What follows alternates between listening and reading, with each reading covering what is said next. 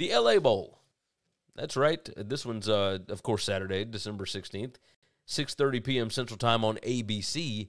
UCLA is taking on Boise State. UCLA currently, at a couple of different books, a 4.5-point favorite, total of 49 on this.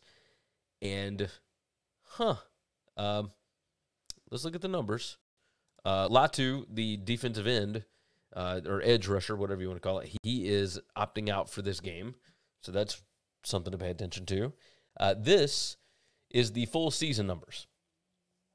Full season numbers have UCLA favored by about 4 points. The power rating has UCLA by over 7, right? It's 7.5, somewhere around there.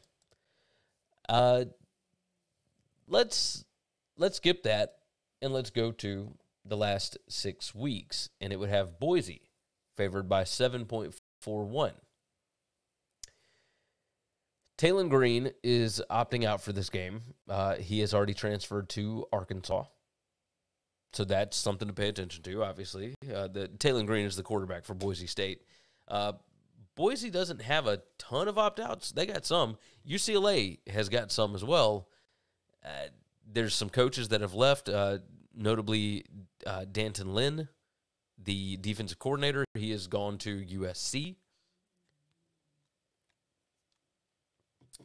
And in this situation, I think that's a fairly big deal, although I do think that UCLA is still going to be able to stop the run.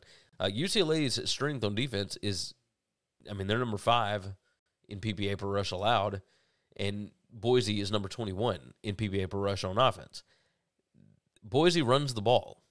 Like, they're running it over 60% of the time, number 18 rushing success rate, and UCLA is number 42 in rushing success allowed. This is...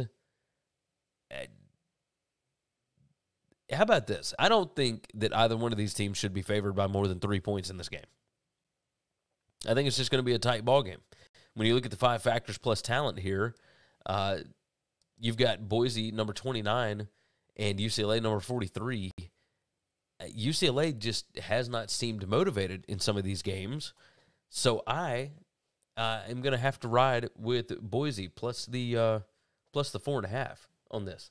It doesn't make a whole lot of sense for the line to move that much in favor of UCLA just because of that quarterback going out. From all I've heard, this third string quarterback for Boise that they were trying to redshirt, they really like that guy. So we'll see. If he can hand the ball off to Genty, then he should be fine.